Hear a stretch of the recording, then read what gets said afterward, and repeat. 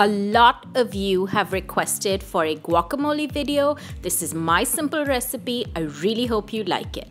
It all starts with some firm avocados, salt, a jalapeno chili or any chili will do, whatever you like, some lime juice, a scallion, I've used the whole thing, white and green, and some coriander. It starts by prepping your avocados, so I just cut around them. There's a seed inside, so you can't cut through and through. And then I just pop it open like that, and I use my knife to take out the seed. Just be careful over here that you don't hurt yourself, and then you just pop it out like that. It's very simple. You don't really need the seed, so you can discard that. And then with a spoon, it's just easy to scoop out the avocado. Of course, make sure that you have a ripe avocado, because if it's not ripe, then this is going to be a struggle. And as soon as I pop it out, I just like to add a little bit of lime to it so that the avocado does not turn yellow or brown, which I'm told it does.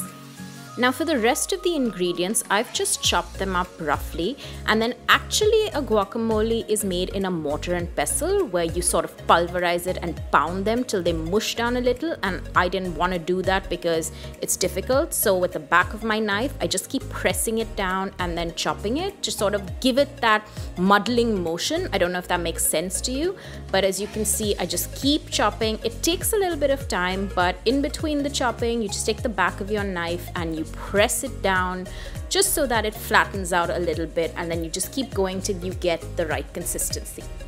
So as you can see now, this is a lot finer and I like it at this consistency. So this is what I'm going to use, but I feel like it could do with a lot more muddling and mushing. So just go till as much as you can do. I think this is okay. Now with my fork, I just mash my avocado. I started out with 2, but unfortunately I'm only using 1 because the second one wasn't ripe and it was just a mess. So I'm just using 1 and I keep mashing it up. And then to this mixture, I add in my chilies and coriander and everything that I mushed and muddled, and the salt, of course, don't forget the salt. And that's pretty much it. That is your guacamole. It's as simple as that. Now, a lot of people like to add onion, red onion and tomatoes to their guacamole. I do not. I find a lot of recipes are like this. So it really depends on what you want. You can add them, but I don't. And then I just pop it out into a container and enjoy them with some chips.